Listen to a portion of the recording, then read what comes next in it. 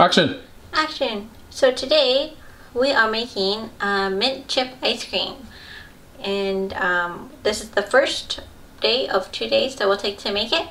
And what we're going to do is we're going to mix our base, and then the next day after it's had a chance to rest in the fridge, we'll cool it, and we'll show you 2 different ways to do that. So to make this recipe, we're using Jeni's ice cream base recipe, and we're just modifying it with mint.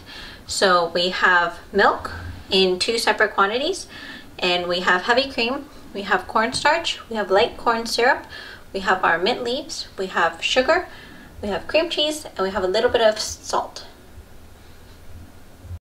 Okay. So the first thing we're going to do is we're going to take our larger quantity of milk and we're going to blend it with our mint leaves. You could strain them out after the cooking process, but we think that it gives it a nicer flavor and a look if you leave the leaves in. And to do that, you're going to want to blend them up pretty well. So, the leaves.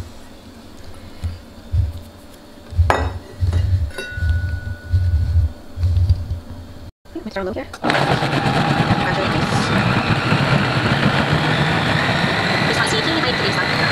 Next, we're going to bring our mixture to a boil. So we're going to take the milk and the mint into a medium sort of size saucepan.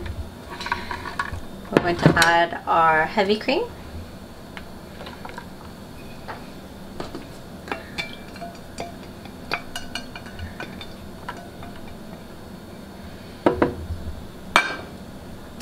Our light corn syrup.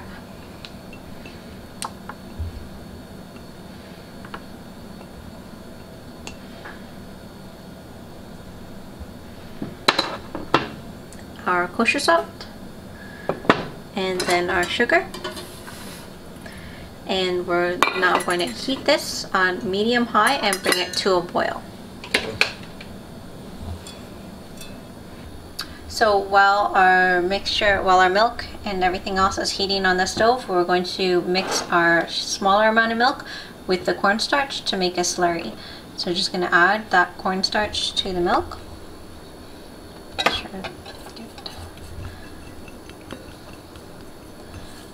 Stuff from the bottom there, and we're just going to whisk it together until it's fully combined and set that aside.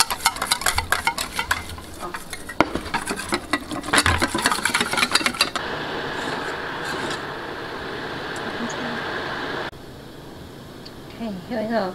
We're boiling now, so we're going to give it a quick stir again, and then we're going to stir in our slurry. Make sure to mix it up a little bit before you add it, just to get all the parts that have settled at the bottom.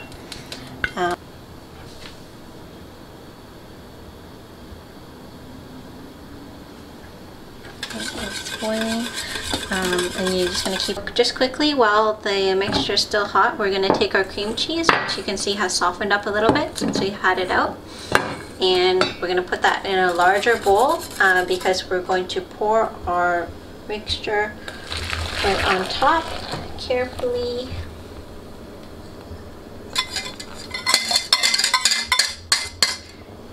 And from the bottom. And then we are going to mix it until the cream cheese has been fully incorporated. Once that's done, we'll let it cool at room temperature, and then we can put it in the fridge and let it sit overnight before we move on to the final step.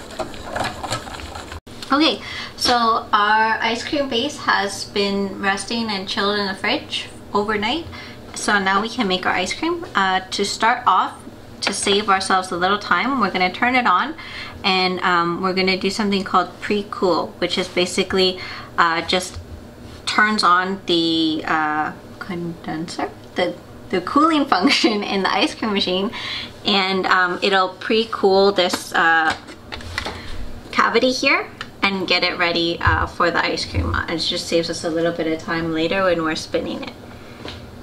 So we're going to do that. And it's going to give us a beep. when it's ready when we're ready to add the ice cream. So you can see what's going on here if you just look at this this is like a progress bar sort of. So right now it's just doing the pre-cooling. I'll put this back on. It'll make a noise when it's ready, and then you'll see the bars fill up all the way to whatever you set your desired result to be. For ice cream, we'll go all the way to the end here.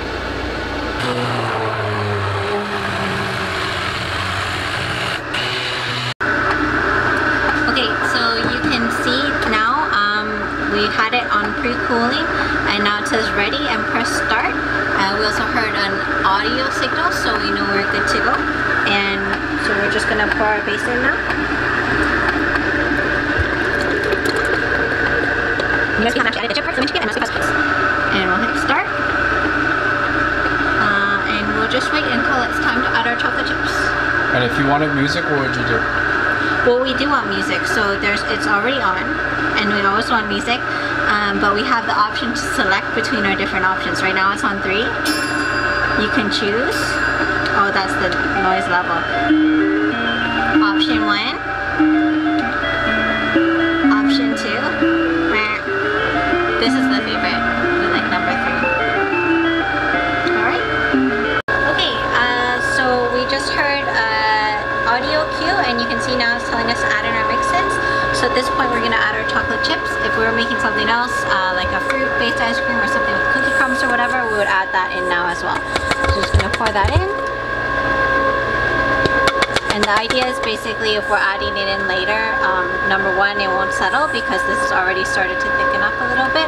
And number 2, whatever you're adding won't get too beat up by the continuous mixing. To be honest, I don't even know if you're going to hear that with that racket. With that racket in the background.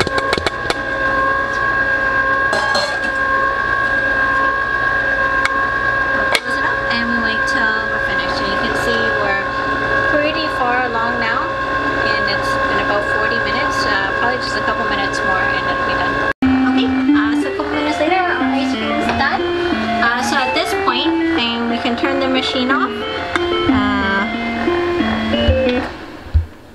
I'll just turn it off. And then we're going to scoop it into our container, which we should have ready.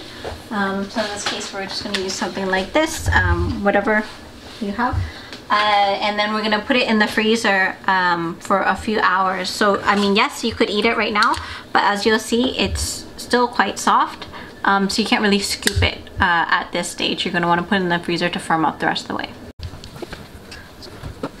Scoop it. And take this over. So you take the apples first and scoop those off.